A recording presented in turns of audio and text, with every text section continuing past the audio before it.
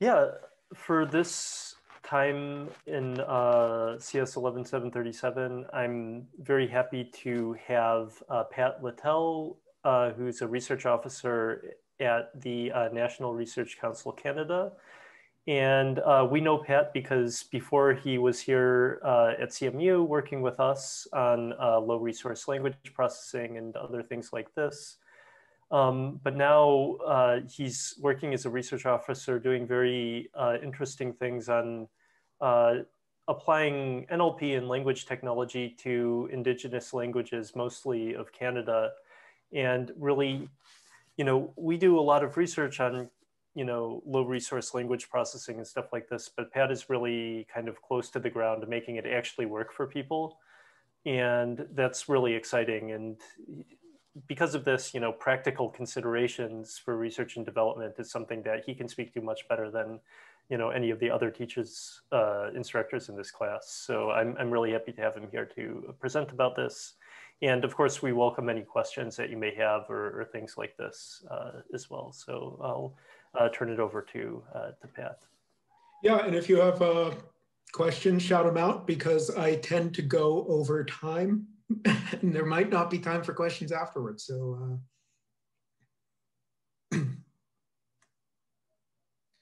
okay, so who am I? Close this out a little bit. So I'm a researcher. I work for the Canadian federal government. I live and work in Ottawa, Ontario, which I should mention is on the traditional and unceded territory of the Algonquin Nation. And the Algonquin Nation is still around, and at the end of this video, you'll actually see some work that we've done with them. So I work on the development and promotion of language technologies for Indigenous languages spoken in Canada.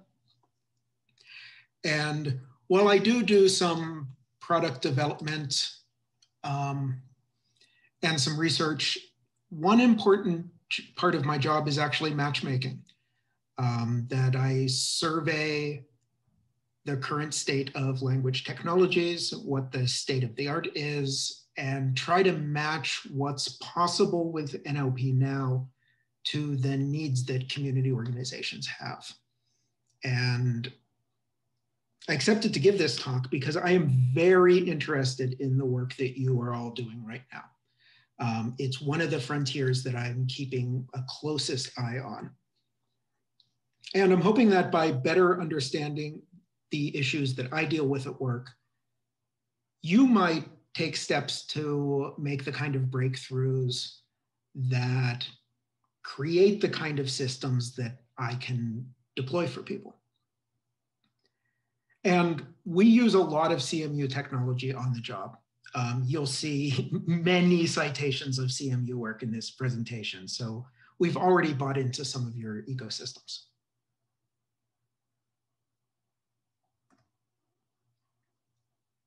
So the landmass of Canada, this landmass here with arbitrary borders, contains a very large amount of linguistic diversity. If you compare it to Europe, for example, this landmass in Europe are roughly the same size, but Europe, for the most part, has 3 main language families.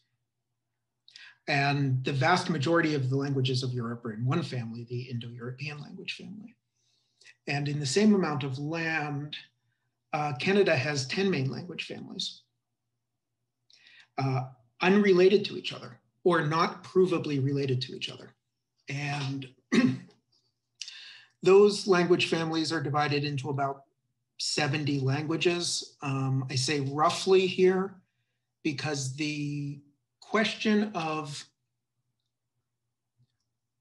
whether 2 nearby speech varieties are the same enough to be considered one language or different enough to be considered 2 languages really depends on, the answer to that question changes depending on who you're asking. So if you see different numbers of languages spoken in Canada, that's the reason why. And collectively, these are spoken by about 250,000 people. So these are not just languages of the past, these are languages spoken today. But they are at very different levels when it comes to the number of speakers that speak them and the level of vitality of intergenerational transmission. So a few of these languages, for example, Inuktitut is the most spoken of the Inuit languages spoken in Canada. And that's still spoken by a majority of the regional population in, for example, the territory of Nunavut. And it's still acquired by most children when they grow up. But most of the Indigenous languages spoken in Canada are spoken by fewer than 500 first language speakers, most of them very elderly. And a few of these languages are sleeping, that is, with no living first language speakers. Just to note that in Canada, language activists and researchers have kind of moved away from the metaphor of living language versus dead language as a metaphor that served its course. It's a good metaphor if you're looking to alarm people about the state of languages. It's not a very good metaphor if you want to, for example, motivate people to keep the language, to wake the language up, for example.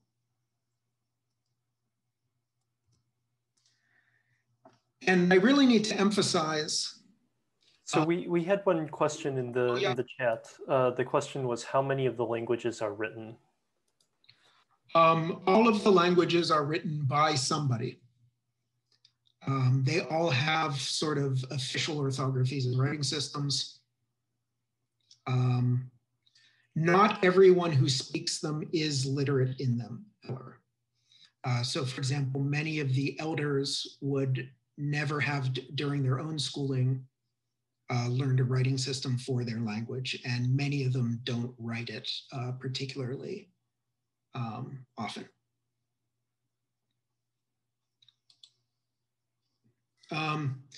So an important thing to note about these languages and the language situation in Canada is these languages did not atrophy due to, say, natural causes. People didn't stop speaking them due to just like economic situations. This was a deliberate program of cultural genocide by the Canadian government and the churches, starting in the late 19th century, in which children, often around the age of 6, were taken from their parents and put into re-education camps called residential schools. And there they were punished for speaking their languages with each other. They were punished for singing their songs or playing their games or otherwise sharing their cultures. And because these schools were staffed in part by predators, many of these children were subject to severe physical, emotional, and sexual abuse. And this isn't ancient history. Many of these children that you see in these photos are still alive. I've met many of them. And the last residential school only closed in 1996. And at the same time as this, there were other attempted ways to attempt to wipe out the languages.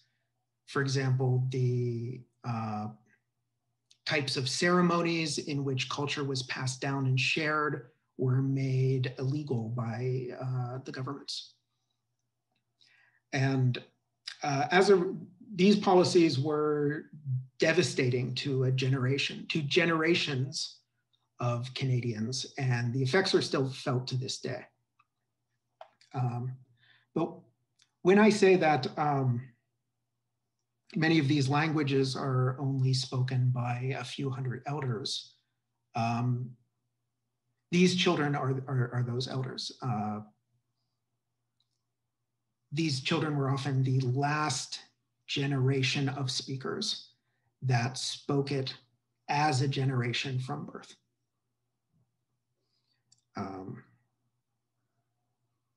So these are not simply languages that atrophy. These are languages that were forcibly taken from these people.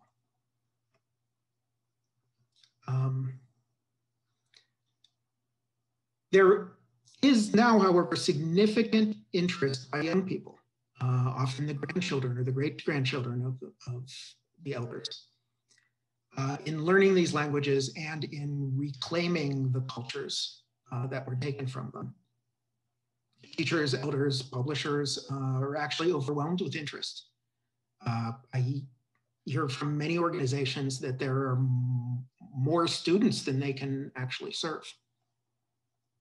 And so they're looking for technological solutions to create and deliver educational content to more students.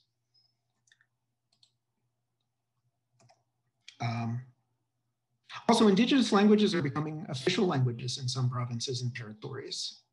And thus, governments are wanting to publish documents in these languages, provide services in these languages, and otherwise serve the populations.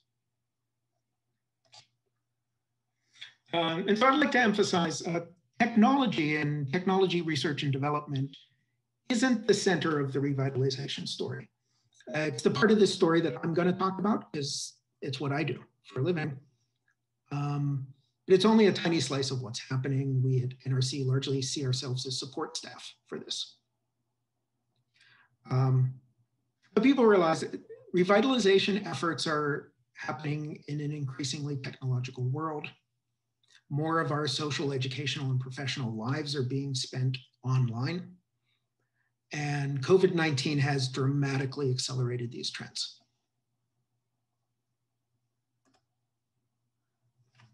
So what technologies are requested most by organizations? Unsurprisingly, given the situation, educational technologies usually top the list.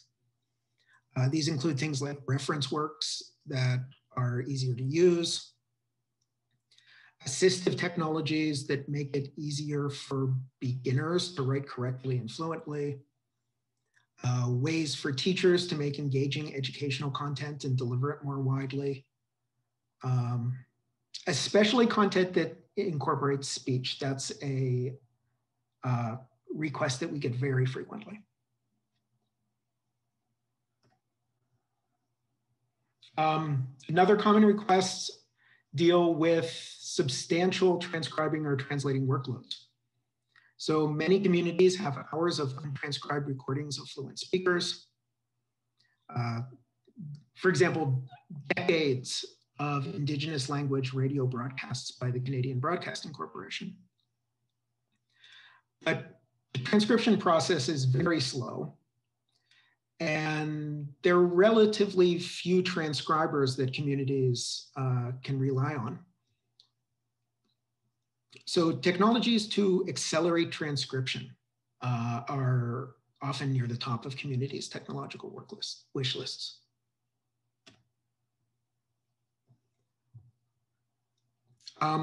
Also, translators need to translate documents, and they often have tight turnaround times. This is especially true when the Indigenous language is a language of government. It's an important part of democratic transparency to publish what the government is doing in the languages that people speak in that region. So organizations like the Government of Nunavut are on the lookout for tools to accelerate translator workloads and also encourage consistency between translators so that two different government documents both use the same terms for the same things. This isn't necessarily machine translation. They might be simpler practical tools like translation memories. Here's an example here of a Inuktitut language translation memory that's searching bilingual government documents. Okay, and Graham tells me that every week you get a little bit about a new language, right? Okay, I'm gonna talk about actually a group of languages, but with examples from one.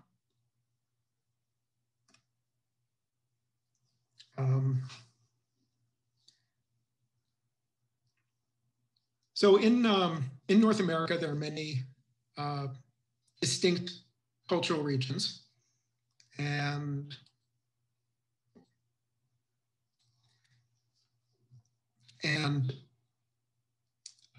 notable one is the Pacific coastal rainforest of the Pacific Northwest, what's sometimes called the Cascadia bioregion. And this is an area very rich in food resources, especially salmon and other seafood.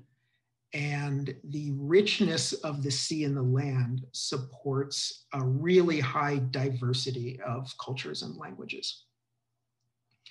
So when we talk about a culture area, we're not talking about a single culture, but an area where many distinct cultures nonetheless have a number of cultural traits in common. So think of the Mediterranean.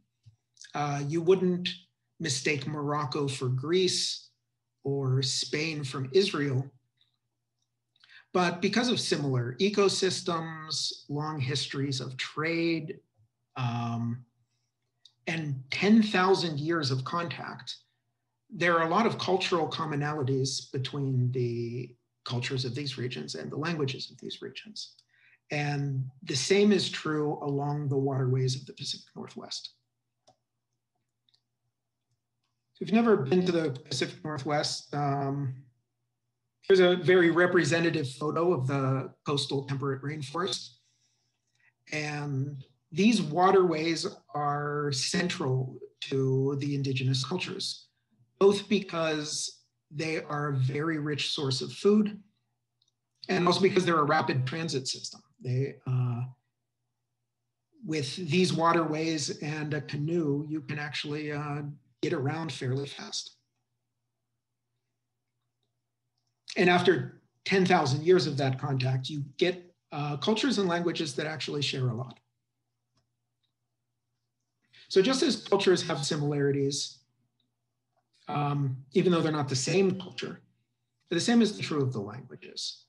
And where a number of unrelated languages nonetheless share a lot of features, that's called a language area or a Sprachbund. So along the coast of Cascadia, you get a Sprachbund consisting of several unrelated language families, including the Lukashan languages and the Salishan languages and the Tsimshianic languages that all share a lot of interesting features that aren't necessarily shared outside of that region. And some of these pose distinct challenges when making technology. I'll mostly illustrate these features in Kwakwa. It's the language that I know best of Canadian Indigenous languages. And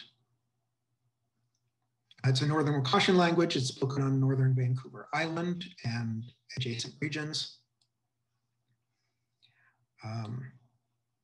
It's a comparatively well-documented language. There's been a history of recording it in sound and text going back more than 120 years. And it's a highly complex language that's very difficult to learn if you grew up only speaking English. I'll illustrate some of those features, but I also want to take care not to exoticize them. Kwakwa is an entirely learnable and speakable language. It's just very different than English. So one notable feature of Northwest languages in general is that they tend to have extensive consonant inventories. It's not unusual for languages to have 35 or 40 different consonants. And you can picture, if you're a second language learner, or if you're a speech recognition system, how difficult it might be to tell the difference between, say, tla and tla versus dla and shla. There's a lot of different sounds in these languages, especially that can be confused for K. Ka and ka and ka and ka and ga and ha and so on. And so this poses problems both for second language learners and for systems that process sound or text. Also, in addition to having lots of consonants, many of these languages like to put a lot of consonants together. Kwakwala is not the best illustration of this feature, so I'm illustrating this with the language Inshakchin, which is an interior Salish language. So in Inshakchin, the phrase meaning today is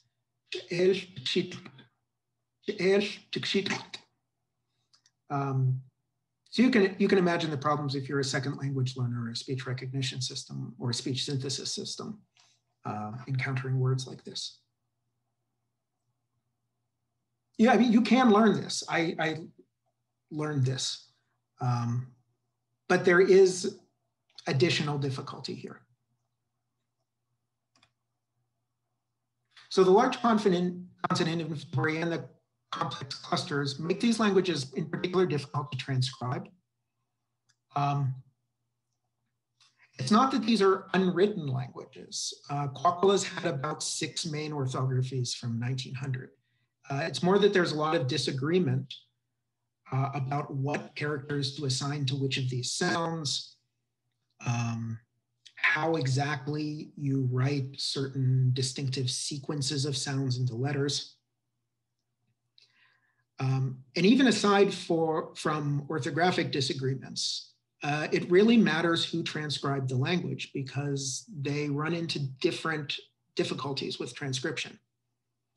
So learners have sometimes learned an official orthography at school. But like many second language learners, they sometimes have trouble hearing, for example, the difference between ka and ka. I mean, it sounds obvious when I say it like that, but actually when it's said in a word, it can be hard to figure out which one was said. On the other hand, if you're an elder and you grew up speaking this language, you have no problem at all distinguishing ka and ka. But you probably didn't encounter learning to write the language in a formal educational context, and you might not know the way that different orthographies render these two sounds differently, even though you can hear the difference. So it matters what orthography a person is using. It matters whether they're a learner or a speaker. It matters what keyboard they're using. Which soft keyboard did they download for Windows or Mac, or are they on Android? So you often can't predict how a user will render something, and different sources may use different conventions and may not be consistent in themselves. The n-gram distribution of your corpus may be quite different than your dictionary. And both of those may be different than the actual user inputs that people who use your system enter. So you have to be prepared that whenever you're working on very low resource languages, that you kind of have to treat every document as if it might be its own language. That's one of the reasons I'm so pleased you're researching multilingual NLP. The standardization where you can necessarily predict exactly how a word's going to be rendered in Unicode is an artifact of media consolidation and nationalized education. The real linguistic world is multilingual all the way down.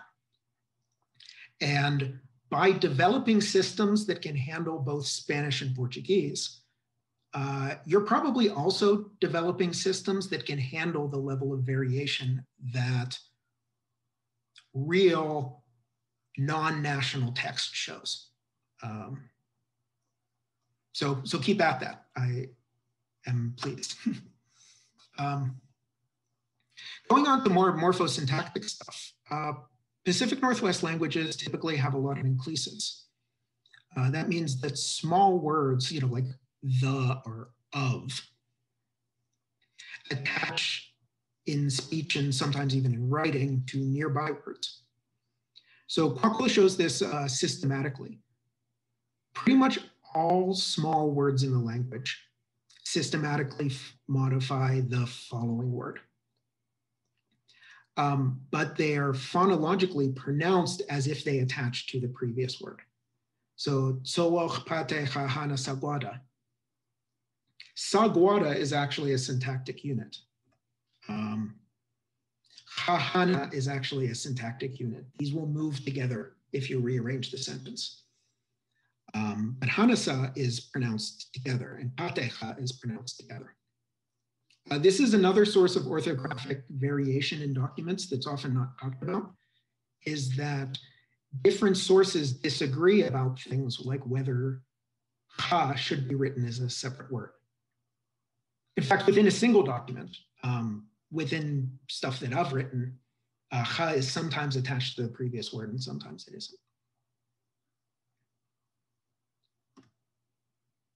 So Kwakwa and other languages of the Pacific Northwest are high in morphological complexity. Words tend to be made up of multiple independently meaningful parts. This isn't itself a Sprachbund feature. It's actually quite common in North American languages. And Northwest languages are actually not near the extreme of this continuum. They're pretty in the middle. But there's still considerable complexity if your point of reference is English or French or Chinese. So a word like kakotlatsi is not an individual unit. That's actually made of 4 to 6 morphemes together. And the derivational process by which this word is built is itself very complex. So in each case, as you add a suffix, things can change also in the stem that you added it to.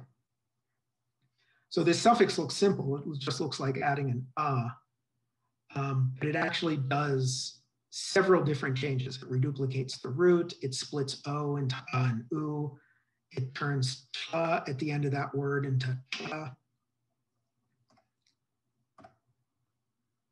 So there's a complex derivational process that creates new words. And in addition to that, there are, another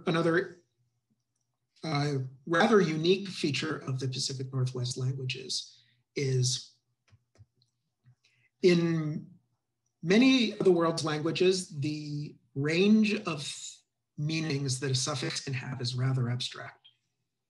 That suffixes tend to say, put something into the past tense or negate it or make it plural. And the Wakashan and Salishan languages, especially the Wakashan languages, have suffixes that have extremely concrete meanings, as specific as something like to do a verb X in an outward direction while standing in a canoe. And there are about 400 of these. They're not roots, they're not independent words. You can't say them on their own. They really only add to roots. But large parts of the vocabulary of Kwakwa are combining a root for, say, an action. Like yuk. Yuk is to knit. So yagatsi is knitting basket, hollow vessel associated with knitting. And wool is yagalas, input material to knitting.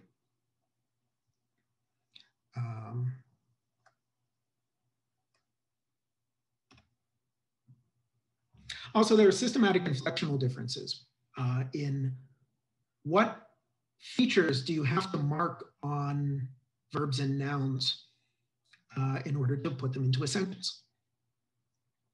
So unlike European languages, gender is unmarked. I think I remember that none of the Pacific Northwest coastal languages have grammatical gender marking. And tense is often optional. So in Kwakwa, you have to mark future tense, but I don't think you're required to distinguish between present and past tense unless you want to. Meanwhile, however, the relative location of the subject with respect to the speaker is obligatorily marked, and whether or not they're visible in the speech context. So you actually say something like, Roland is my boss, differently depending on whether Roland's in the room with me or not. So if you're working multilingually between Pacific Northwest and European languages, be prepared that actually most of the inflections between the two groups of languages will have no counterpart in the other language. Anyway, in conclusion, Wakashan languages in particular are sometimes exaggerated as if they're impossibly complex, like unspeakably complex. I used to believe that until I learned Kwakwala. And I want to emphasize that Kwakwala is an entirely speakable language. It makes a lot of sense when you learn it, and often the way you put things is more straightforward and makes more sense than in English. Oh, and when I mentioned this to elders, they agree. They go, oh, I'm so glad someone said it. English is weird. It's just very different from European languages along most possible dimensions. And just as a note of historical interest, Kwakwala was one of the key languages that knocked down the European racist linguistics of like a evolutionary development from primitive tribal languages to like Latin. Because there's no way to seriously study Kwakwala and come away with the notion that this is a primitive or undeveloped language. It's just as complex as Latin or Hebrew, but it's really different in almost every way that it could be different. And case studies like this are one of the things that helped convince the European intellectual world that languages from the rest of the world were as rich and as complex systems of grammar and meaning as European languages. Anyway, that's language time for today. I'm actually going to briefly stop to get a drink and let you ask any questions you might have.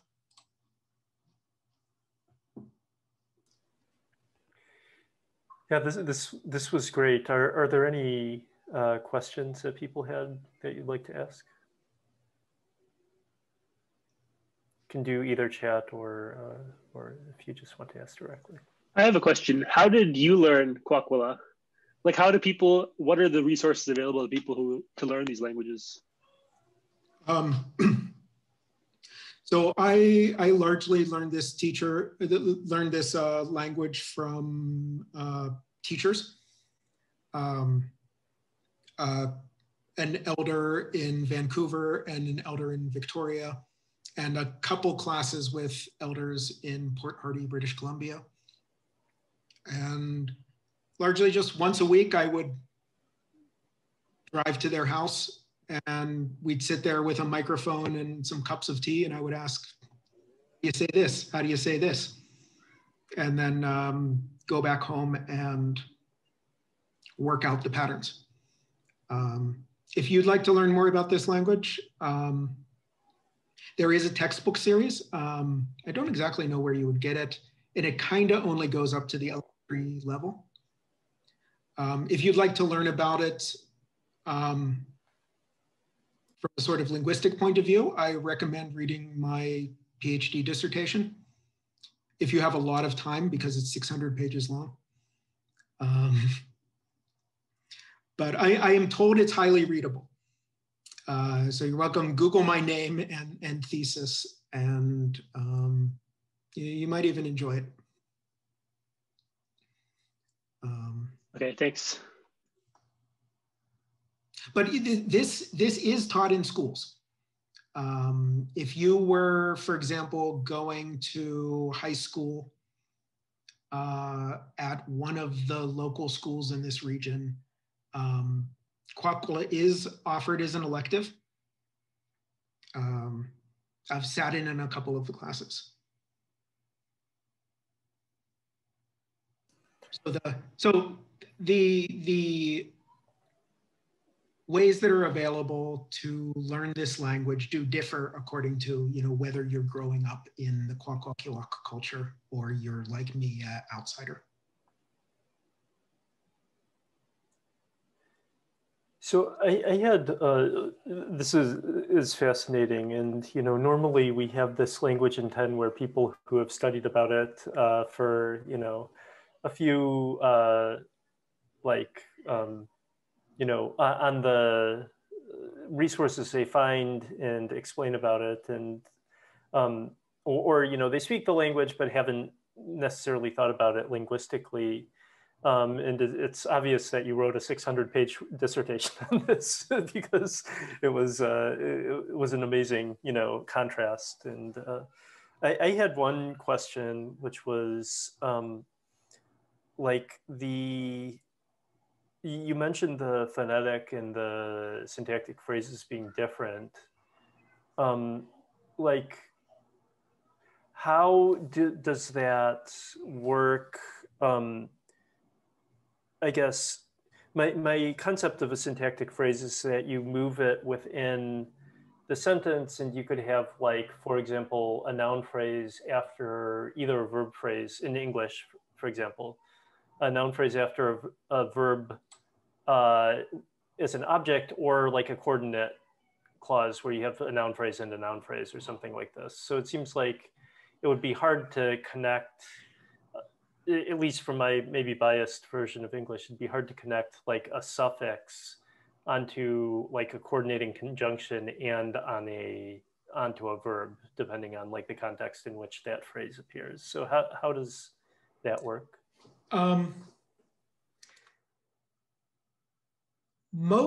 Mostly it's not a whole lot harder than doing it in English.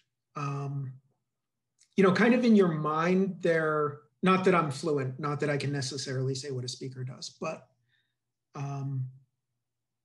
syntactically you do kind of treat them as independent words, even though they glom onto whatever comes previous.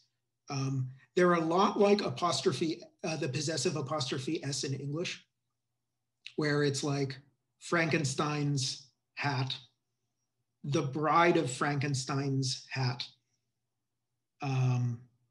the bride of Frankenstein's that I talk to's hat, where that S can actually occur next to absolutely any kind of part of speech, despite the fact in each of these cases it belonged to the first thing there. It only gets particularly complicated when, due to like complex center embedding, you get a bunch of these all piling up. And so, for example, for people that are making, say, like FSTs for Kwakwala, one of the big questions is actually, what is the possible variation of things that can stack up here? Because they can occur in text, but it's quite difficult to think about what can actually pile up in one place. Tanmay had an interesting question. Do we see patterns of code switching? So yes, and it depends on the language. For example, Kwakwala does do a lot of borrowing from other languages. There's a lot of English loanwords in it, and you can relatively effortlessly switch and use a English or European word in the middle of it. In fact, you can then add on these suffixes and enclitics onto whole English phrases. For example, there's an enclitic that comes out as like so-called. And so like at one point we're trying to figure out how something is going to be written. And I'm like, hey man, is that normal A or underlined A? And the elder just goes, normal A. You know, I don't know about this normal A you guys are talking about. In other languages, it's different. For example, in Algonquian languages, I'm told that you're much more likely to coin a new word corresponding to the English phrase and use that rather than just put in a borrowing. So in the same way that English is a borrower and German is a coiner, these languages differ a lot.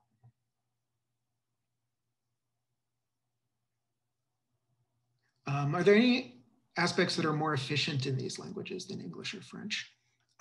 Yeah, there's a lot of times where English feels very paraphrastic in terms of like the number of words you have to use to express something and like the way you go around things. Let me think of one. Oh, okay, like in Kwakwala, actions are verbs much more than they are in English. There's actually a lot of things that are actually actions in English that we treat as nouns, like war. War is something you do, but it's a noun in English. Sex is something you do, but it's a noun in English. English is something you do, but it's a noun in English. We have to say, make war, have sex, speak English.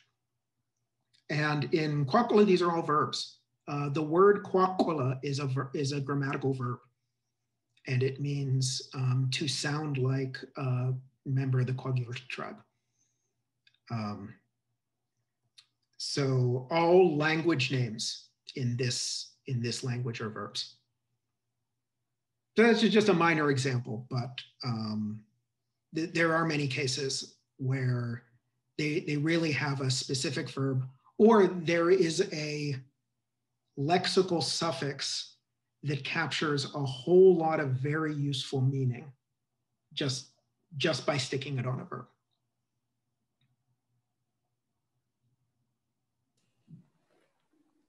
Anyway, let's, I want to get a quick drink, but then we'll move on to the second half.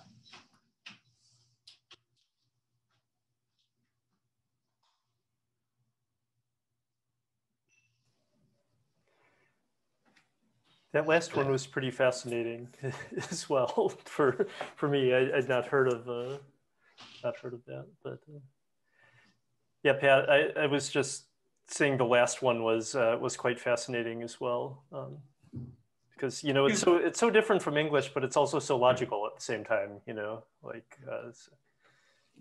Pat, what about the word love? Is it a verb or a noun?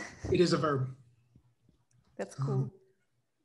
This is one thing that's very common among languages of North America, which is the concentration on verbs. Most roots denote actions, and many verbs are derivations of them. And more of the sentence is about sort of inflecting the verb in a very specific way rather than arranging nouns. Another thing that comes to mind is in Algonquian languages, weather conditions are all verbs, but also days of the week are verbs, and months are verbs, and they're actually the same class of verbs as weather conditions. So you actually say it's Tuesdaying. So in most languages, loan words are nouns. What about there? Can loan words? That's also true in Kwakwala. Most loan words in Kwakwala are nouns.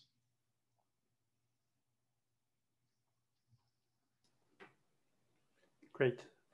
Okay, so I'm gonna move on to another part of the discussion, and this is a bit of it's a bit of show and tell and a bit of talking about my job and a bit of ranting.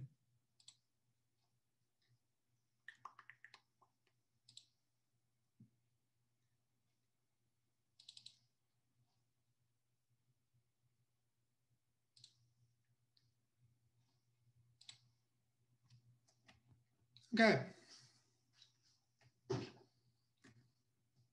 So, as I said before, I work for the National Research Council of Canada. This is a good time for the standard disclaimer. These are only my opinions as a researcher. Nothing I say here is policy or promised by the government of Canada. So the National Research Council of Canada is the primary research branch of the Canadian federal government. And it's tasked with helping Canadian organizations maintain a research edge, especially when they're faced with a scientific or technological frontier beyond the scope of that organization's research capability. So, like, picture if you're a coastal town beset by hurricanes, you want to build some breakers in the bay to protect your town. But you probably don't have an oceanographic research center in your town, but NRC does. And you can partner with NRC to do the simulations to determine where to put those breakers. Or NRC is the organization that invented canola oil. So a very major Canadian industry that we always brag about as one of our greatest accomplishments. So it's help businesses find, for example, the economic niches of the future that are going to employ future Canadians.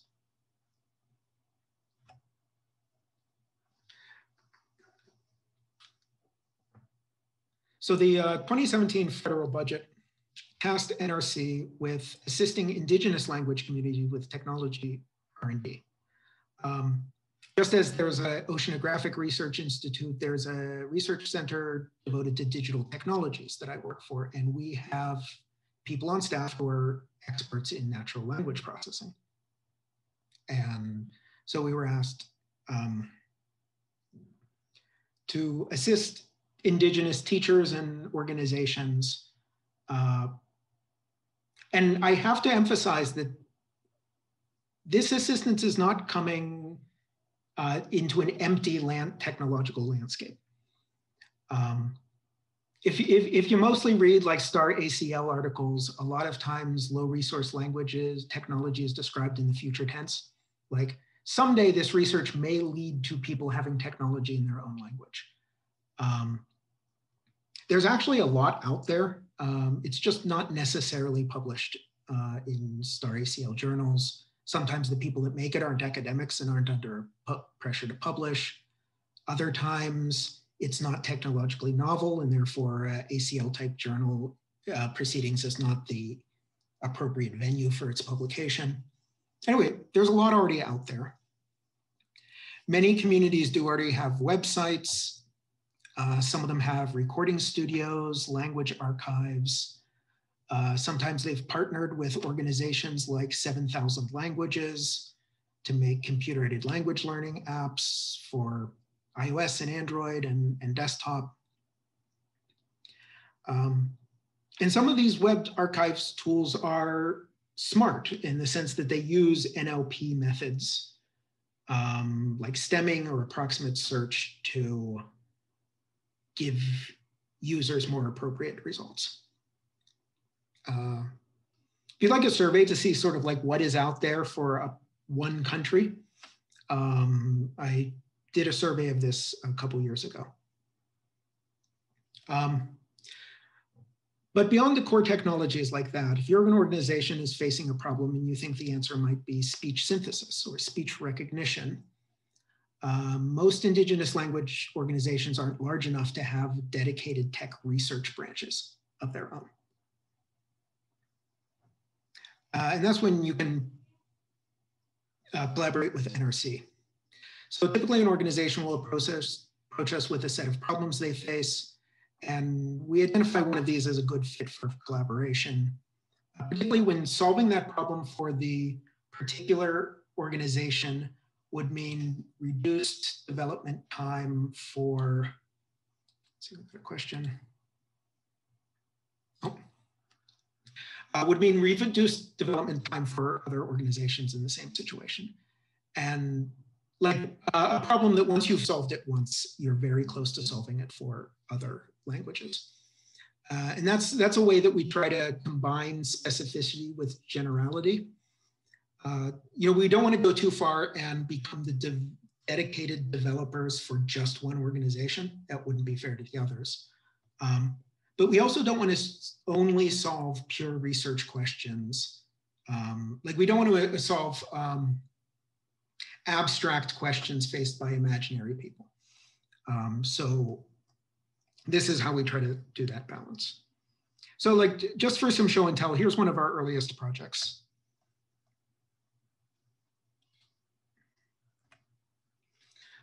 So the Ongowena Immersion School for the Mohawk Language is phenomenal. In my opinion, it's one of the most impressive language schools I've ever encountered. And they're really good at creating speakers, like people who can genuinely speak these languages. And teachers at the school, however, felt that they were spending a lot of their out of class time answering like sort of one-off student queries, like what is this particular conjugation of this verb? I can't figure it out myself.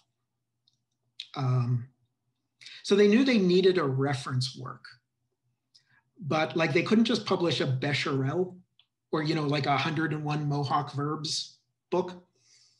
The Mohawk verb conjugation system is extremely complex. There's thousands of possible conjugations in every verb, and the book would just be unprintably huge. They suspected that you could do this as an interactive website. But this is an organization of teachers. It's not an organization of computer programmers. So they reached out to my colleague, Dr. Anna Kazantseva, about making a grammar model for their language that students could interact with online. And this is an entirely feasible project, even in a zero resource situation. If you have teachers that you can ask questions to, you can make one of these without any data. If you want to know how, take grammars and lexicons from Lori and Terrico. They'll show you how to do it. It's fun. And the result is the website that you see on the right here. It offers a lot of different interactive visualizations of the process of the verb system, and you can look up thousands of verbs with it. But what makes these projects interesting is the back and forth, is the delivery and the feedback and the redelivery and so on. And so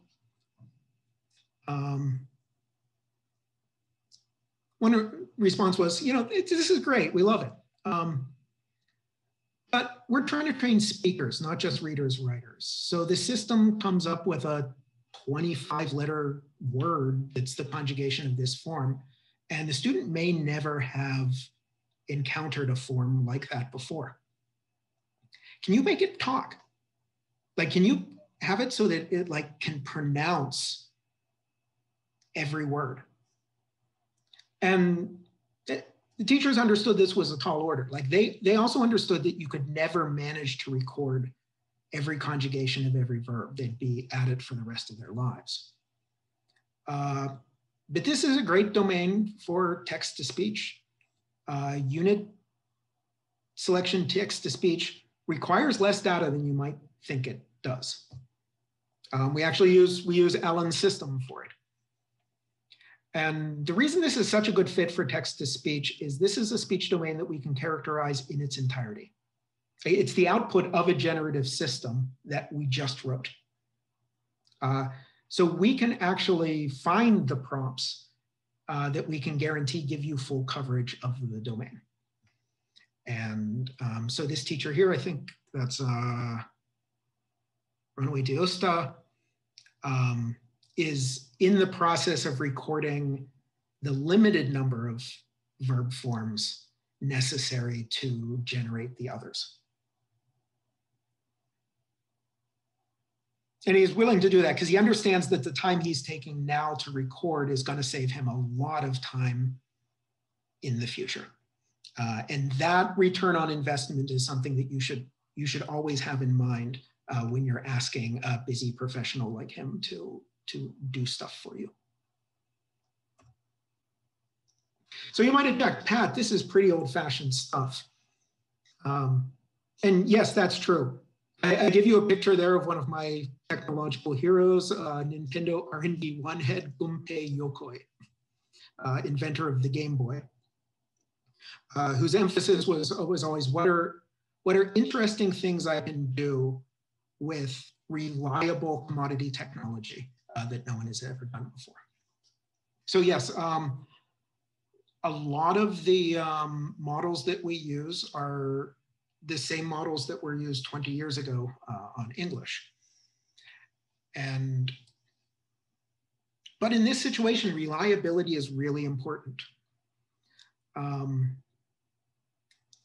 If we deployed a neural system that gets the right answer like 75% of the time, and like 10% of the time is superhumanly good, but like 20% of the time it generates, you know, neural fabricated garbage, that can be deeply inappropriate in this kind of educational situation, because students aren't able to catch when it's lying.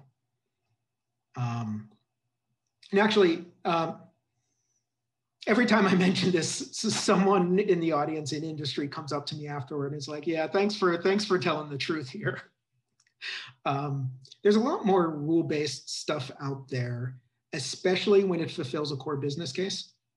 Like, you don't want to learn your core business case by following the gradient of angry customers at launch. You want to make sure you get the core business case right at launch, and then incorporate machine learning once it's proven itself. Also, these tried and true algorithms work well on the data scale that we're faced with.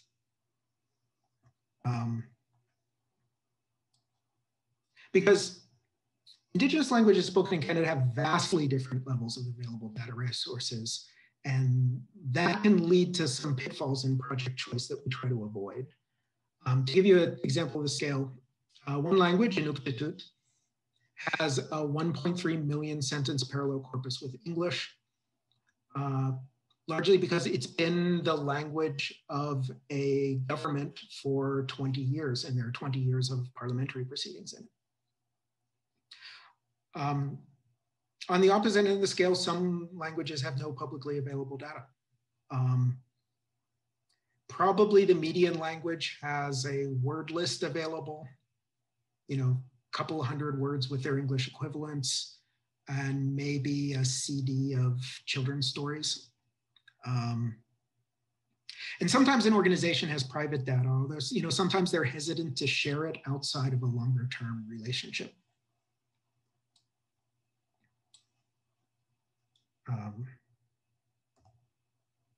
So just to sort of illustrate the different perspective that someone in my situation has to do in terms of project choice. So you picture hundreds of languages in multiple countries. And if you're sort of a freelance NLP researcher and you're asking what languages should you work on, the answer is usually obvious. I'm going to work on the languages that have the scale and type of data resources I need to do the kind of research I do. So if I research neural machine translation, I'm looking for languages that are beyond a certain scale of available bytext. And I'm not saying that's wrong. I mean, that's what you need to do. But on the other hand, if your job is particularly to serve the people of a particular country, applying the same choice algorithm is actually, can be inappropriate. To limit government support to the two languages that already have the most stuff. That exacerbates the existing inequality. It's a rich get richer situation. Now, it's not bad to work on these languages. I'm not trying to dissuade you from working on Inuktitut. In fact, I have many colleagues who only work on Inuktitut, particularly because the government of Nunavut has distinct needs that stem from Inuktitut being a language of government. And thus there are people devoted to the problems that they face. So it's not bad to work on these languages. But in terms of what kind of projects do I want to promote when I'm promoting projects, I'm especially looking for those that sort of lift all ships, where most of the benefit may be to Inuktitut, but aspects of the system could be used for other languages as well. But like to illustrate this, picture me doing a show and tell a lot like I'm doing right now to potential communities who are interested in what we can do for them. So I say, here's some great new, super smart, great looking technology from like our genius collaborators at CMU. Oh man, awesome, love it. Will this work in my language? No. This is a terrible conversation to have, and I try to avoid it whenever possible. And the conversation even gets worse because then they ask, well, why not? And I end up having to kind of explain basic machine learning to explain it. And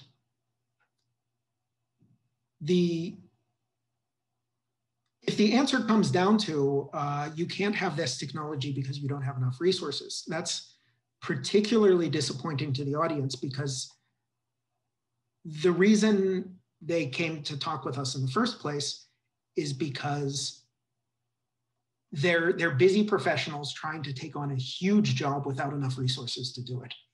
And they're coming to see if I can be of help to that. And so I don't want to give the answer, no, I can't help you until you have more resources.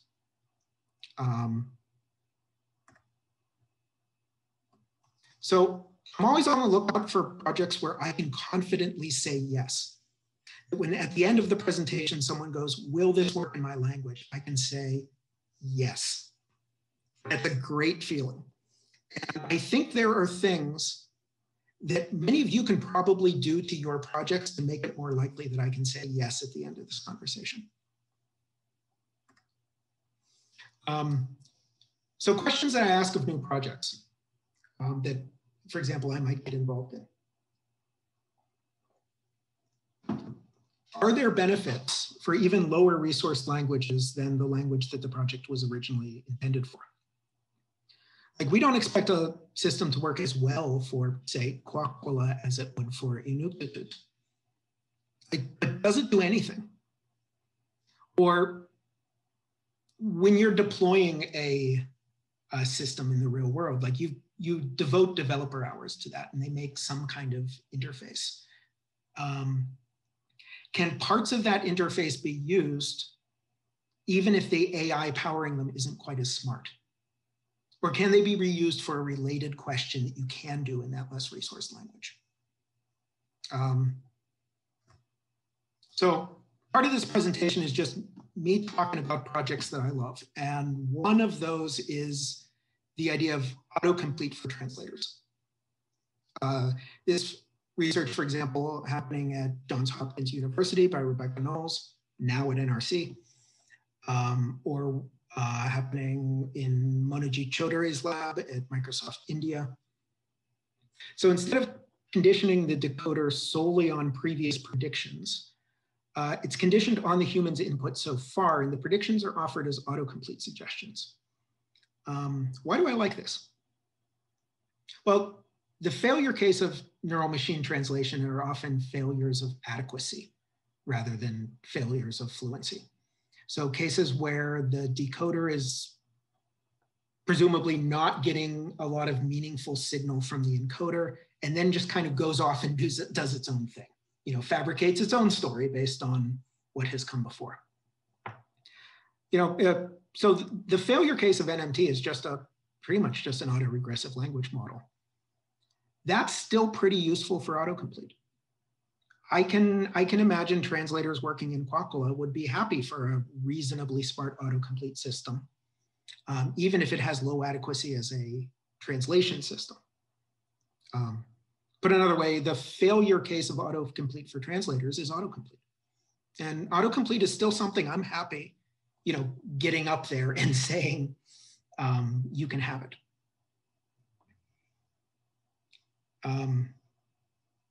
So you can think of systems like this in terms of a continuum. And on the side of medium resource languages like Inuktitut, you have, full, sometimes nearly human quality MT output coming out of the system. And at the very other end of the scale, where it's a language where all they really have is an online word list. You know, a unigram language model providing autocomplete suggestions. That's a gamut where actually the whole gamut has some benefit to somebody. And that's one of the reasons I like this. It's couching a known problem within a paradigm that goes all the way from nearly zero shot to high resource. I skipped question 2. Question 3. How much work will the client have to invest to adapt this to their language? So just, you know, being honest with you, you personally are probably not going to adapt your system to 70+ languages. You'll probably, even in a multilingual system, you'll probably be looking at no more than 10.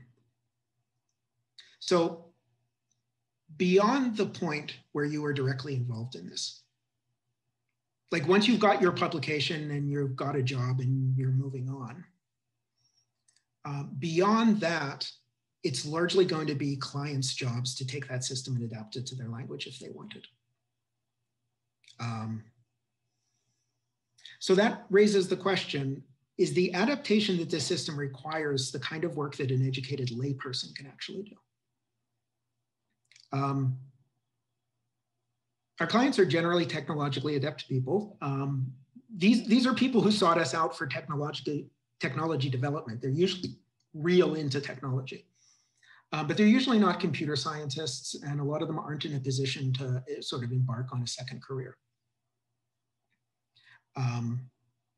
So in systems where adapt this system to a new language means something like fill out this spreadsheet, I can predict a rich afterlife for this system continuing to be adapted to new and more languages once the original developers have moved on.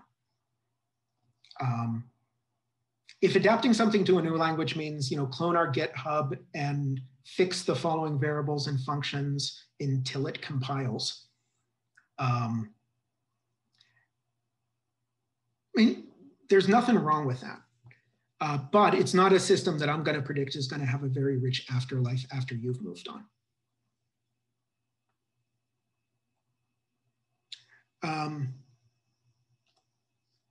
On the flip side, while clients are usually not computer scientists, they're often fairly linguistically sophisticated. These are, you know, in practice, a lot of the organizations that you work with in a low resource world are organizations dedicated to language and language education. Someone on staff probably has a linguistics degree. Even if they don't, they probably know a lot about the language. And if you need linguistic terminology, they probably are friends with a linguist. So you can ask them for linguistic facts. You can ask them for things like, what's the sound inventory of your language in the International Phonetic Alphabet? A note, many clients don't, in practice, have the spare cycles to embark on a year-long annotation effort just for your project. They could, but remember, they're very busy people. So think hard about the return on investment on the labor that they might be putting into it. Are you keeping them from doing something that actually would get more done in the long term? And clients have been around the block and they're wary of linguistic black holes. They're wary of enthusiastic outsiders who say, if you give me all of this stuff, I'm going to come back to you with something awesome. Whether they're a linguist promising a dictionary or a programmer promising an app or something like that. And they're used to projects that endlessly collect data but never manage to deliver. I mean, that's most projects in the world. But that's why there's sometimes some suspicion about handing over the keys to the kingdom at the beginning. A lot of time, this isn't due to malice by the linguist or the programmer. It's Funding situations change, people move on, people get different jobs. They get different enthusiasms. So a lot of times, if your project needs data that doesn't exist yet, your best bet is to sort of work alongside an existing data collection effort and say, and like make sure that the stuff they're collecting is also stuff that you can use for whatever kind of project you're doing. So another project that I love is Allosaurus. It's a project primarily by one of your fellow students. Is Xinjian still a student?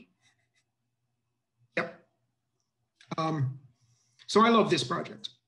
And you heard a little bit about it in one of your previous lectures, but it's a zero-shot phonetic transcription system that uses multilingually trained neural networks combined in a clever architecture with human-written or human-collected phonology resources. Some of them explicitly written for this purpose, and some already existing. So why do I like it?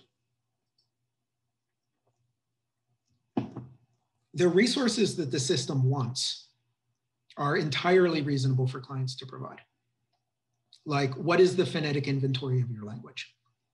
Or what are all the possible sounds in IPA that correspond to the different letters in your language? Every organization I've ever worked with could answer those questions. And also, as with the autocomplete, it does do something even when its preferred resources are unavailable. So I'm very excited about the zero-shot frontier in speech, in part because it completely flips the script when it comes to deliverables. It's not a case of a community has to pony up a ton of data at the outset for a nebulous deliverable. Like, I wouldn't have, say I'm the creators, I wouldn't have to go in and say, okay, I need 100 transcribed hours of speech, and then in a year or two, I might get back to you with a system that might suck. The systems that can at least operate zero-shot completely flip the script, because I can say, hey, I don't need to see any of your data.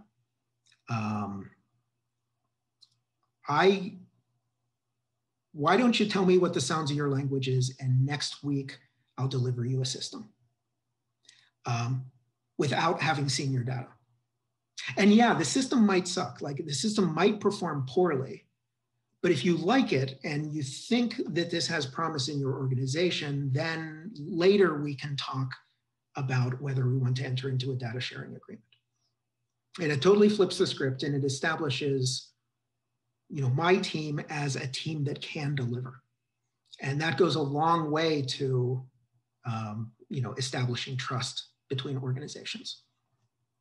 So I'm super excited about zero-shot possibilities. I also think this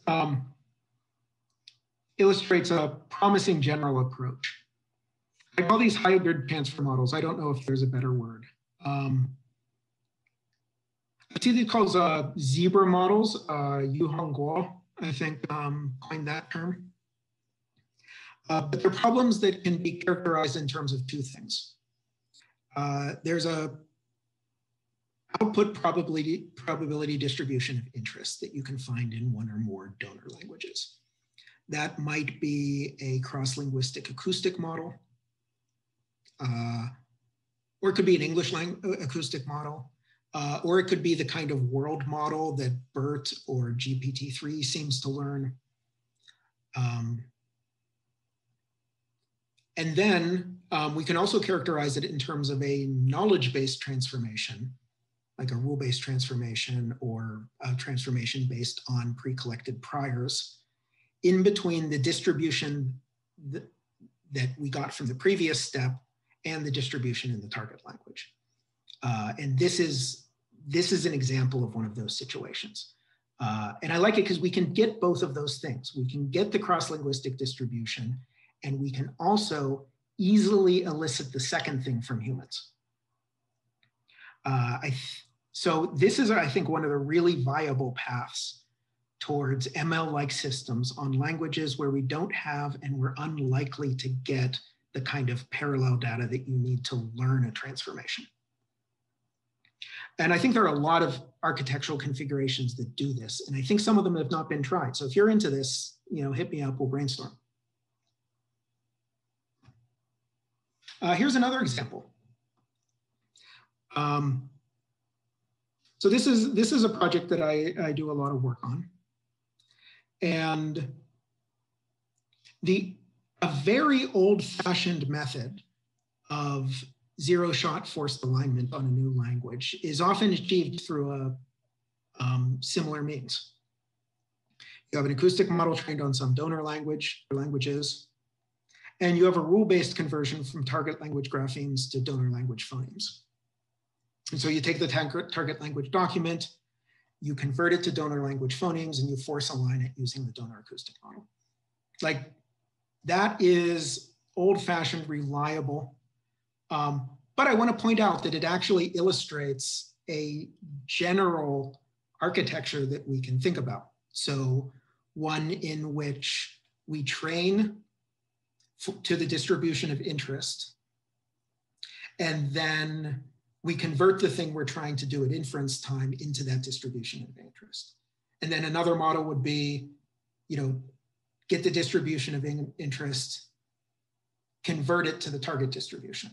And there's things like Allosaurus does, where that is actually done as neural network layers that we can backpropagate through. So I think there's a lot of different architectures that achieve this, including some things that we do all the time. So this is straightforward and it works. But we actually observed that doing it is tricky if you don't have a very specific educational background. Like if you didn't come out of kind of the CMU Edinburgh speech world, there's actually a lot of sort of undocumented lore about how you do this that makes it tricky if you aren't, for example, David Huggins-Daines. Luckily, one of the people on our project is David Huggins-Daines. So this is a project to automate the creation of the cross-linguistic G2P to make it easier and quicker for non-David Huggins-Daineses to adapt it to new languages. And basically it's a mashup of Panphon and Pocket Sphinx. So I want to show you the results. Okay, so I want to emphasize that was made zero shot. This system has never heard Kidanzi Bianashinabe Bemwin before. That is the first document it ever encountered in that language. But this is a domain that we can characterize in terms of those two things. Both a thing that we can find with the data in the languages that we can have, and a rule-based transformation that we can reasonably elicit from non-experts. So I'm gonna have to skip a lot of my show and tell, but in conclusion,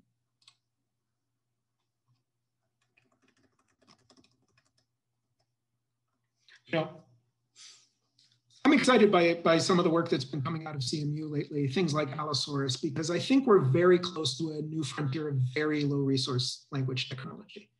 Not solving every problem, but solving a lot of problems that can be characterized in terms of a cross-linguistic model and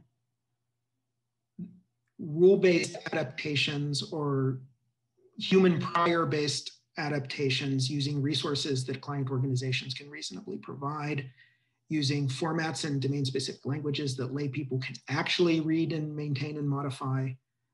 And that has the add-on benefit that the system remains under their long-term control when their needs change, when the orthography changes, when they want to add new verbs or something like that. So just some possible discussion questions, and I can stick around if you really want to talk and brainstorm with me. I'd love to hear what you're working on. And I'd love to brainstorm with you ways in which the systems that you're working on might be modified so that like aspects of the interface can be reused, so they can be used on problems from a continuum of NLP tasks.